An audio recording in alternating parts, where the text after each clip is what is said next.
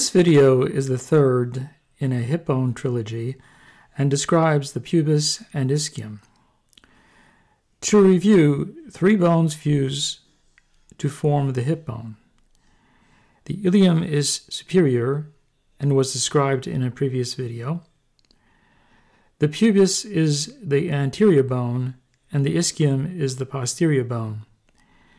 The important structure that all three bones contribute to is the socket of the hip joint, also known as the acetabulum. The ilium contributes to 2/5 of the articular surface, the pubis to 1/5, and the ischium to 2/5. An important feature to note that results from the way the pubis and ischium fuses is this large foramen. This foramen is called the obturator foramen. The name is paradoxical because the word in Latin means the obstructor. And the only reason this makes sense is that in the living human, this opening would be completely obstructed by soft tissue. The medial flat part of the pubis is called the body.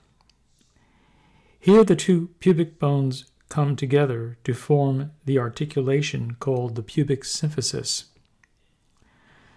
Extending from the body, like branches off the trunk of a tree, there is a superior ramus and an inferior ramus. The word ramus means branch, and this term is encountered in many other places in anatomy. The superior ramus extends to the acetabulum and forms the superior wall of the obturator foramen. The inferior ramus fuses with a ramus from the ischium to form the inferior wall of the foramen.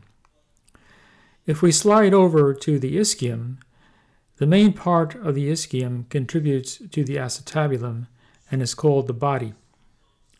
The posterior surface of the ischium is very rough because of the muscle tendons that attach at this location, and this surface is called the ischial tuberosity. Extending anteriorly from this location, the ischial ramus fuses with the inferior ramus of the pubis. Now let's consider some of the features of these bones. Here is the excellent artwork from Anatomy Standard. I provide a link to the website below. If we look first on the medial side, on the superior surface of the pubis, there is a linear raised surface with bumps that reminded the anatomist of a comb. So the bumps are kind of like the teeth of a comb.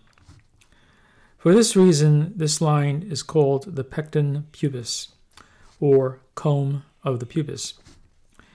It is also called the pectineal line. On the superior ramus of the pubis, there is a groove called the obturator groove. On the medial side of the body of the pubis, there is a rough surface where the fibers of the fibrocartilage of the pubic symphysis attaches.